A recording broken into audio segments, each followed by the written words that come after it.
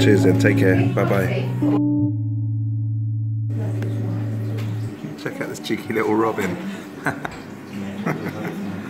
Cheeky little robin. This love ain't easy. 3D print our own Corcovado back cases. Can't put it in the description. Are you had your fill? Oh, I'm fully filled now, yeah. Please me. Back at Brenda's, got a massive delivery from Victorinox. It's not actually a sponsored thing for YouTube, it's for Instagram. They have sent me some amazing gear. Zoom, zoom, zoom. This, wow, this is a beast. It's bigger than I thought. Wow, nice pen knife. This is really nice. We've also got an amazing set of knives for all the travels to all the bases. I think you've got one, Josh, haven't you? Indeed. That is smooth. Yeah, nice one. So when we do the hut building tours in the summer, we'll be like matching. Fill it with tools. Yeah, exactly. So we're going to make some Instagrams today. We're going to go get the food from the farm in a minute. The reason I like this campaign is because Victorinox are doing city and nature, and it's anything that has that kind of plus sign in the middle between the sort of the mind and the body, on and off. It's a good thing to be a part of, and I've got to pay for those hut materials. So this is perfect. As we do these hut building tours through the summer, one of Josh's friends called Sam, who's come and helped, actually he helped us when we were stuck in the mud as well. He's been here 3 or 4 times to cook at Brenda's table. Yeah. And it's been good. Yeah. And he's not only going to come and do the chefing, but he's also going to help teach people how to do kind of open fire cooking and stuff like that. So that's a really amazing addition. So thank you, Sam, so much for getting involved. Oh, as you can tell, I'm grinning. I love the food. His curries are on point. What? USB charging? Charge your phone. Put a power bank on the inside. I see. All I need to do is just find a little solar panel, stick that on the front, and then we'll be good. I must admit, it's a bit weird doing Instagrams compared to vlogs. I know, it's different when you do a brand deal with a video because you're using your voice to sort of blend a brand's message into what we're talking about and doing together. When it's a photo, you're literally just using your image, which is, I don't know, some people it's probably very normal. I don't know if you guys have ever seen the whiskey video of White Mackay. The whiskey taster, he just goes, oh, you take a bit and you swirl it around your mouth and then you throw it over your shoulder. I tell you what I'd really love. I would love for a friend of mine to move into Brenda's, so I could still come and see it and visit it and be here now and again. But I just don't think I'm the right person to be running Brenda's, basically. I don't think it's open enough for me, and I don't think I'm here enough to make it work. But look, it is absolutely gorgeous. Got a few photos with the luggage. Now we're going to bowl over to the next door farm. It feels like, it might not be, but it feels like one of the last times we'll be doing that from here at Brenda's. It does feel like the end of an era. Josh has found a new place nearby. Yep. I haven't officially handed in the notice on Brenda's yet. I think I said before that I looked at a bunch of different woodlands on the estate, which was quite revealing, really, because when I first went to look at woodland, I had no idea what was good, what was bad, what would give a nice feel. And most of the sites, even if they're biologically diverse, have a real sense they're not a destination. And that's something that we really got with the V1 location, is that it was a destination and it was quiet and relatively accessible. So I'm actually thinking what we might do is take the huts and move them deeper into the woods, what I used to think of as the sanctuary, and then access it through a different gate. So mentally it feels like a new space, and hopefully that will inspire new imagination. But also it will mean that we'll be able to then, when people come visit, go look and see where we were for V1, and hopefully see whether it has gone back to nature, see the evidence of whether we can use it for a year and then put it back to where it was, or do we screw it necessarily? And I try to not feel like goodbye is the only way. But I'm taking off, I can't stop myself. Come to me, butterfly, come to me, come to me. I don't know, yes, thank you for coming to me. This way. You flirt. Nobody can promise me another day. I love you, but I'm slipping. Who don't wake, we don't wake, we don't wake. Have a good night. I haven't got any food for you, sorry. Oh, the little cows. All the little cows are out as well. Yeah. Hi, Derek. How you doing? Thank you. There's a bull out here now, so don't go near anywhere where there's animals. Oh, okay. How has the weird sort of climate affected the yield of crops? Oh, it's terrible here. Really? Well, we haven't got half the stuff they needed planted. Like the worst year on record, or like? I've never known one like it, no. Wow. That's shocking. I'll keep you posted with our movements, but like I said. So we're over at the farm now. And what is this that you've been building? This is going to be whatever you want it to be at a reasonable price. Basically, you do the pick it and cook it and all that kind of stuff. It's back up for that if it's bad weather. Okay. And you know, we've done the Bluebell walk and the weather was a bit nasty, so they all come in here. So just a nice meeting place, really. And you've been building it yourself, haven't you? Yeah, pretty much. What was it beforehand? It was a carving shed. Just built it up on the same footprint, yeah. Sweet Williams. Sweet Williams, all of them. All of them. Sweet Williams, wow. Do you grow them like in a box, or do they just spring up and then you sort of... We've got a few patches out in the field. Okay, nice. Everyone says they remind me of my mum. So we got leeks and rhubarb. Rhubarb and a dozen eggs. And a dozen eggs. And a bit of broccoli. Nice one. Take the bottom leaves off. They'll last longer. Change the water every now and then. Okay. They should last 2 or 3 weeks. You mean strip the leaves like this? Yeah, but that are going to be in the water because they just go all rotten otherwise. Okay. Steve and Louise are genuinely a really lovely couple. You know, looking around his cabin, it's exactly what we're up to, you know, building cool spaces to get people to connect with nature. Louise knows her stuff. My relationship with these guys kind of sums up what this year's felt like. On the level of buying flowers and food from them, it's great. Our relationship works perfectly at this level.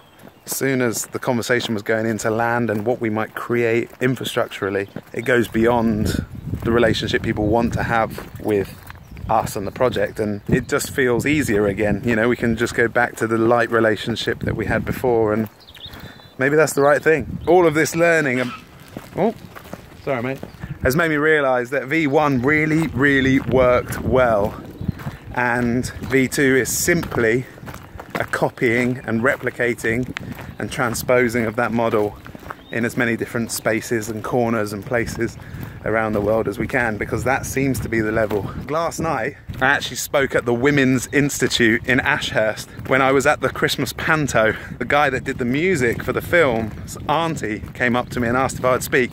So last night I spoke to 20 mature women about the project and brought them right up to date with where we are today. And they are a force to be reckoned with. If you haven't checked out the Women's Institute, then go have a look. It's very similar to the Corcovado mindset. It's like it's all about learning and creativity. It's all about trying to learn about the issues of our times. It's about community. It's a network of, I think, 6,000 groups around the UK of women that get together to empower, inspire each other. I felt very privileged to be invited along.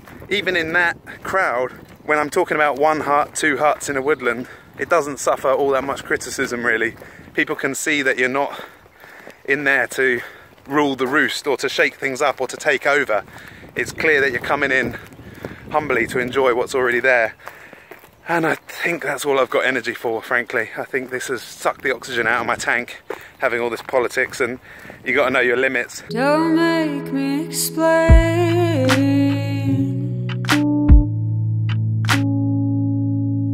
I'm worn, I'm torn. If you guys saw the video where I was dreaming here with Bruce about planting a living chapel, it might be easy for you to think that it's a failed idea because I'm not going to be building here in this field, and I can understand that, but I want to encourage you that anytime you generate an idea and you spend the time with love creating and manifesting a picture of an idea, you've made it in your mind. It's become a picture.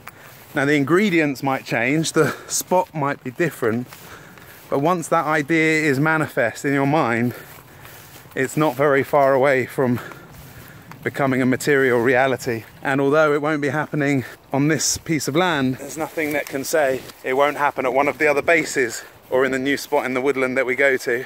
Once it's real in your mind, that's at least half the work, and then you're just waiting for the right moment to occur. And I can't escape. I'm so. Woo! Raw rhubarb will wake you up in the morning, I can tell you that much for free. And my chest it aches. Your soul is my soul. Your love makes me whole. I don't wanna go, but I'm breaking down and I know. We are back at the fountain. It feels like a long lost home. Look at that little sneaky shepherd's hut. They're springing up everywhere. Little cheeky composting toilet. Shower. Let's have a look. Oh, look at the decent shower in there. So just open decking, water just runs out. Very good. And I don't wanna live this way. Nobody can promise me. So there's literally a couple of weeks or so until the first of the hut building tour here in Sussex. 2 of the tickets have gone, there's 2 remaining. And we're going to have Sam the chef coming down and doing a little something, teaching a little something for us, which is going to be really, really good. And also on the theme of women, I want to tell you about one other project I got to be a part of this week called World Education Day of Connection. Many, many, many moons ago, me and Louis travelled around the world doing something called the Solvi Tour. We got applications from people with ideas to change the world, all from around the world. And there was one woman called Lisa Booth who made an application from Los Angeles. And her idea was to connect classrooms all around the world. She did a V1 where she connected one classroom from LA to one classroom in Tanzania. This year was her V2, and it happened this Wednesday, and I've got some clips from it. I am excited to introduce and share with everyone. This is World Education Connection. And in Tanzania. These guys in Tanzania. But it's trial and error. Life is about rolling with the punches. You know what? When you take on something so big, you got to be able to either produce it, and if it doesn't, we go back and we look at what went wrong, we make changes, and we move forward. We don't stop. If you can learn about the value of connection on a personal and on a global level at your age, you're going to have a massive head start in life. She upgraded the technology. She got more help from Microsoft and Skype, and I think she had 18 classrooms all connected. And to top it off, she got on the news. The second annual World Education Day of Connection. This program brings together via Skype local students with international students in Africa, along with some guest speakers, kids from Whitman Elementary School in Chino Hills and Chaparral Middle School in Diamond Bar prepared musical presentations and so much more. It's coming together, really, of classrooms from the 2 countries, really to focus on what it means to be connected, what it means to have human connection. This program aims to develop global relationships between countries. And so here's a little message from Lisa about where she's going with V3. Hi Dave. Coming up in our 3rd year, we're focusing a lot on our curriculum, a WEC Journey of Connection journal. Students will have all of the exercises, all the activities, a place that they can also process and think about what connection means to them. We found that storytelling is so powerful, and if we can get students to exchange more stories personally, that will create connection. If anybody is out there who is in technology that has any desire to work with an amazing organization like WEC, please get in touch with us, worldeducationconnection.org. You can email me at lisabooth@worldeducationconnection.org. We appreciate it. Have a great evening, guys. It's been a pretty intense period of transition, and I'm really, really hoping that in the next couple of weeks it will be over, it will be done. We'll be in our space in Wiston, and we'll be on the hut building tour, and we'll be properly into the creative part of V2. It's been a bit of a hell of a roller coaster with tons of learning, but I am done with the learning. I want to get into the creating for a while now, and so hopefully you guys will just bear with as we go through that transition, and I think we'll get back to some of the former glory. I will see you next Thursday, 9 PM. Take care of yourselves and look after each other. This little clip is my first ever attempt at trying to video on the Fairphone, so let me know what the quality of sound and visuals like compared to the other clips in this video. This is Robbie. You might remember that I was lucky enough to be on his Thinky Thinky Make podcast last year when we were in the woods eating corn around the fire. Lovely corn. He's lived to tell the tale, and he's back again. We're here with Tim as well. He is going to be filming some clips He's got a new YouTube channel. Go click subscribe, guys, because he's just getting started and you will like it. Took me a little while, but I've managed to finally port my number over now. So the Fairphone is legitimately the phone I'm on, and I'm now legitimately on the People's Operator. So if you do want to join the little giving group, then go onto the website, sign up. It took 5 minutes to administrate and then a day or so to actually switch over. In the drop down of all the charities, you can actually just choose Corcovado instead of a charity, and then we'll figure out how to administrate the funds together. And I don't wanna live this way. Nobody can